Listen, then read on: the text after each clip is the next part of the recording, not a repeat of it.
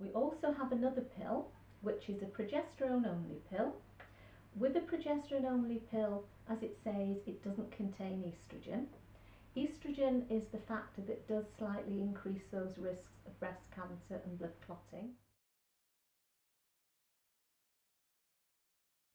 We use the progesterone only pill either for clients who want to use it and don't want to take those extra risks, or because of their family history or their particular medical history, they're not suitable for it, the risk is too great.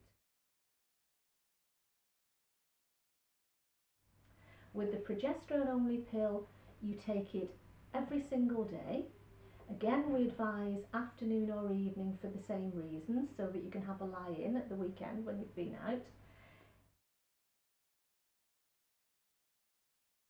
If you miss this particular pill, and it's the only one we offer, which is Cerazette, for the reason that I'm going to tell you, it has a 12-hour leeway, the same as the combined pill, which is quite important. If you miss it, again, you've got another 12 hours to take it. The same as the combined pill, if it's later than 12 hours, condoms for 7 days. The difference with this is you do not have a 7-day break. No matter what your friends tell you, you do not stop taking this pill. You take it every single day without a break. We cannot say for certain what your bleeding will be like. Your bleeding will depend on how this pill works with your body. It can be regular, it can be irregular. 20% of people will also have no periods.